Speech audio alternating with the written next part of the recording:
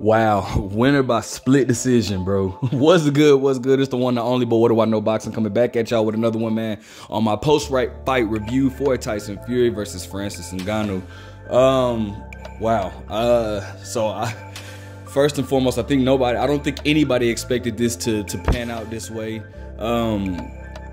You know, Tyson Fury wins via split decision or whatnot, but let's go ahead and break it down. So first and foremost, I got to give a major shout out to Francis Ngannou, because he came out. You know, normally when you see a UFC or MMA fighter come to boxing, they don't really have their stances correctly. They don't really know how to throw a correct punch. But his jab was snapping. He had a very, very good jab. And a thing about it is, man, I was really amazed with just how relaxed and how calm he was. He wasn't jittery over trying to like overcommit on anything. He was throwing his punches in a correct way. And he, you know, obviously he's in the heavyweight division, so it's things that he would have to work on, or it's things that he would have to, you know, fundamental wise, like it's things that, you know, they could always improve on for any heavyweight. But bro, he did really good, staying poised, staying relaxed, picking his shots or whatnot, countering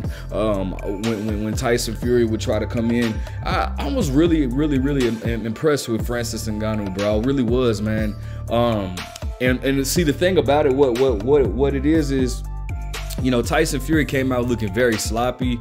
And I almost, when he came out, I'm like, bro, how did this guy beat Deontay Wilder, bro? Like, he just came out, just, you know, you could tell, like, obviously Francis might have been a little bit awkward, but it just looked like Tyson Fury didn't even really just prepare. Obviously, you know, his body never looks like he prepares for a fight, but it looked like he really didn't just prepare himself for this type of, you know, for this fight or whatnot. But he came out, you know, throwing a jab. Tyson Fury was touching Francis Ngannou with the jab. I feel like if Francis Ngannou knew how to adapt and knew how to make adjustments for Tyson Fury's jab, Francis would have won this fight. He would have won this fight. But Tyson Fury was popping him with the jab. The third round, Francis, I want to say he threw, I don't know, was it a hook? But he caught Tyson Fury and dropped Tyson Fury or whatnot, and that was just, I was just thoroughly shocked, man, because it's like, bro, you know, Tyson Fury, you know, the freak of nature. You know, I was expecting Tyson Fury. Well, Tyson Fury did say he was going to come towards Francis Ngannou all night. But the thing about it was, the thing that we know Tyson Fury for, which is like moving around. Tyson Fury has very great movement.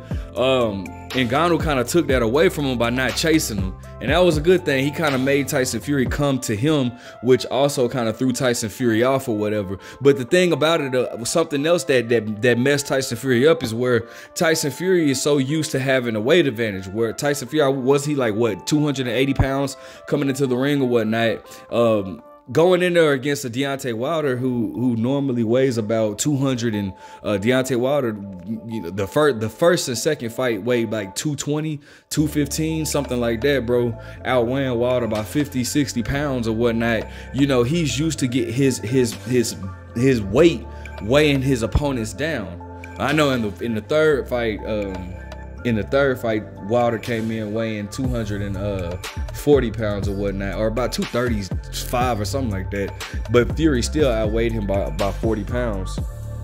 But the muscle that Wilder had kind of, it kind of came back to bite Wilder in the butt, because Wilder ended up getting tired with fatigue. Whereas Francis Ngannou, he was a big man, so Fury couldn't really use his weight. His weight didn't really play a role on Francis Ngannou, and Francis Ngannou was able to keep up with Tyson Fury or whatnot, and make it a very difficult fight, bro. I felt like during the 6th and 7th round, I thought Francis Ngannou was slowing down or whatever, but it looked like he was able to catch a second win in the 8th, 9th, in the 10th round. Nothing much happened. The punch output, I think Tyson Fury might have outlanded Francis Ngannou by like 7 punches or whatnot. But man, regardless, bro, this was a very entertaining fight, man. I want to give a shout out to both fighters. I want to definitely give a shout out to Francis Ngannou, bro, because his stock just rose, and I would actually love to see Francis in there with Deontay Wilder. I think that makes for a very fan-friendly fight.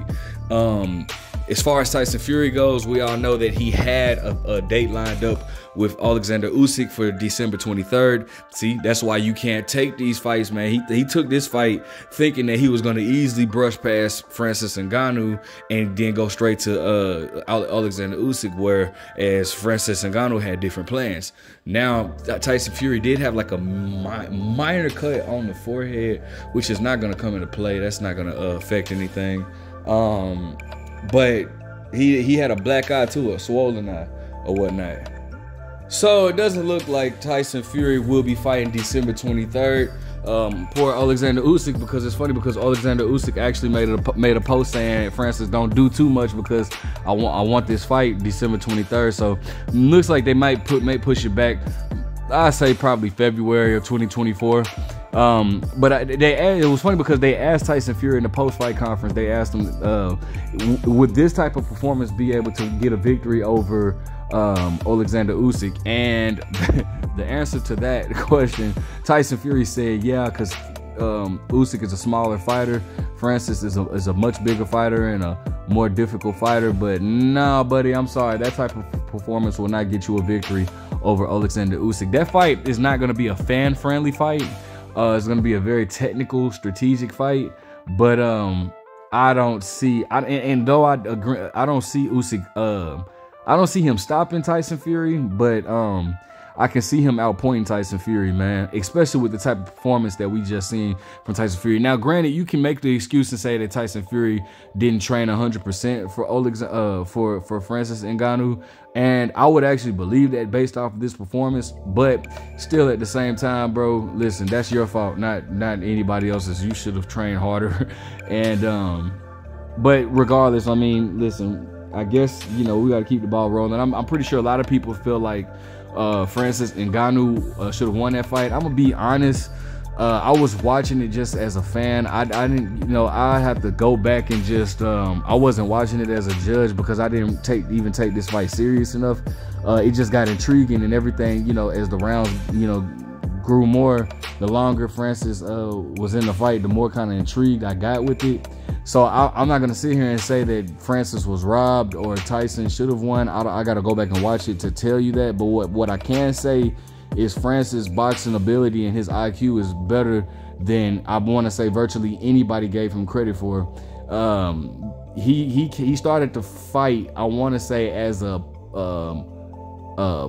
plus 1400 underdog or whatnot, and then he ended the fight as like a minus 275 favorite to win the fight. You know what I'm saying? So that just goes to show you the type of the type of fight that Francis Ngannou got. And I will say this, out of everybody that I've seen cross over to boxing from the UFC, I've never seen anybody with the type of skill or the IQ that I saw from Francis Ngannou. All right, so I have to give Francis all credit for that. Now, do I think that Francis should convert to boxing? I mean, maybe, possibly. I mean, we saw what he just did to Tyson Fury, so I'm sure he would have success in the boxing world. I have no doubt in my mind that he could beat a lot of these boxers or whatnot that's out there. All right, but I would love to see him. I would love to see him. If he does transition to boxing, I would love to see him just focus 100% on boxing rather than boxing and MMA. As you guys can see right here in the picture, Mike Tyson was training Francis Ngannou, and even when I was looking at Francis Ngannou, when I was looking at him hitting the pads and stuff in the punching bag, I was saying to myself, like, bro, he actually looks like a boxer. He can throw a punch like a boxer and not just like a, you know, a lot of MMA guys or UFC guys don't know how to correctly throw a punch. So they arm punch or they slap with their punches, but Francis actually looks like he knew what he was doing. So I was kind of impressed by that. Looking, you know, he was looking real good. So I can't wait to see what's next for Francis. I mean, I definitely think that he's just opened the door to a different world of comeback sports. You know, I think he should. I would love to see him stick with boxing for a bit. But like I said, he would have to. I would like to see him do it at 100%, not just don't do both, because you know, in order to box just like the UFC, it takes 100% full commitment. All right. Let me know what you guys think. Who do you think won the fight? Do you think Francis Ngannou won the fight? Do you think Tyson Fury won the fight? Make sure you guys like, comment, subscribe. What would you like to see from both fighters? But what do I know?